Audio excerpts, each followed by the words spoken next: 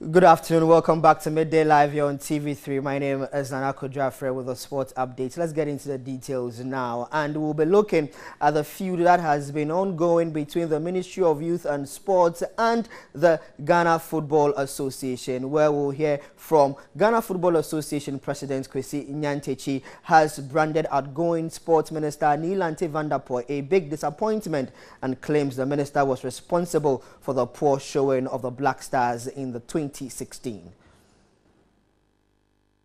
Nyantakyi and Nilante, a former football commentator and sports journalist, have had a frosty relationship in the 1 year he lasted as a sports minister, particularly over what the minister says was his attempts at instilling financial discipline.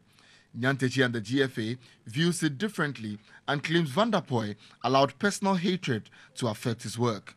As soon as you put a budget together, he will publish it to the media even before he engages you. So we don't feel encouraged to do that. It just sends a message across that probably he doesn't know his work, but excuse me to say that. But I think that it's important for us to appreciate the fact that anybody who finds himself in public office owes a duty to do well and follow procedure, law, and so forth, without introducing mediocrity and any personal dislike for people.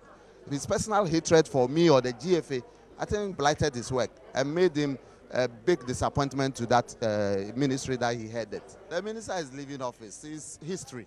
Nyantakyi went on to claim that the minister was a key factor in the poor performance of the Black Stars, who fought running battles with the minister over bonuses and are winless in the last 5 matches. Every minister has a job description. I didn't make him a minister.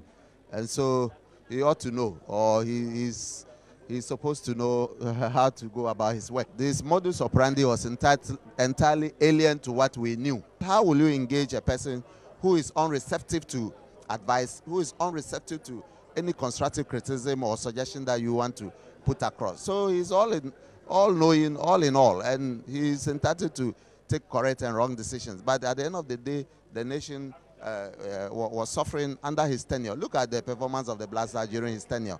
It has taken a deep dive into the ocean. It's yet to come out, and it's very unfortunate. Maybe it's good that he won't be the minister after the 7th.